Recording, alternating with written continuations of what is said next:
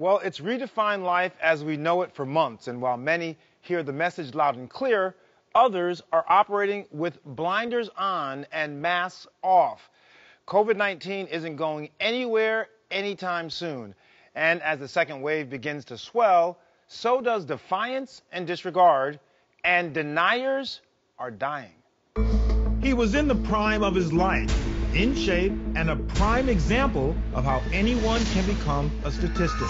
Ukrainian fitness influencer Dmitry Stuzuk, with nearly 1.1 million followers, thought COVID-19 does not exist. After a trip to Turkey, he notified his fans of his symptoms and his experience. He wrote, "The hospital is completely filled with people, some of them being treated in corridors. I was one who thought COVID does not exist until I got sick." After over a week in the hospital, his ex-wife Sophia revealed his heart isn't coping and later heartbroken. The grim reality, Dmitry died.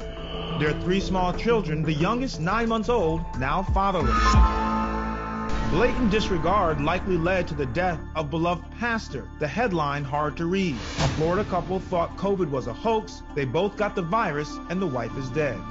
Her husband, a rideshare driver, went on record saying, "Many people still think that the coronavirus is a fake crisis, which at one time I did too. I felt that it was blown out of proportion and it wasn't that serious. Don't be foolish like I was." Some call it a scamdemic.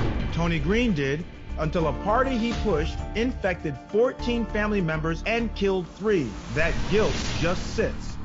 While hindsight won't help those lost, can raising the volume reach deaf ears?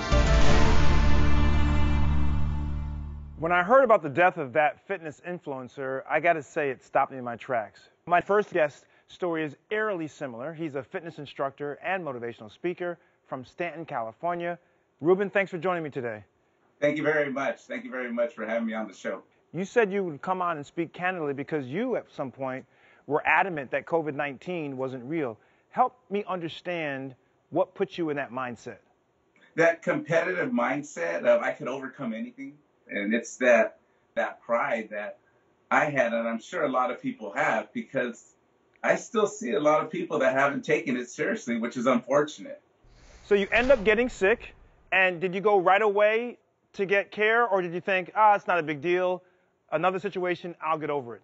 Yeah, no, right away, once the symptoms came, I went to my old, because I'm Hispanic, so I went to the teas, the chicken soup, ginger tea, turmeric, all the stuff that worked, apple cider vinegar, and the symptoms continued for close to 10 days. Fever was there, and I remember eating Rocky Road, and the taste, there was no taste, So that's when I checked into the hospital, went into emergency on a Sunday afternoon. Now, did you ever go to the gym while you were having these signs and symptoms of COVID-19? Or, was there a time where you thought, it's okay, and you were still out in public? About 3 days before I checked in, and I remember walking into the gym, and I thought it was a cold. I never knew I had the COVID. How sick were you actually? Take me through kind of what your course was like. Okay, Sunday I checked in, Sunday afternoon.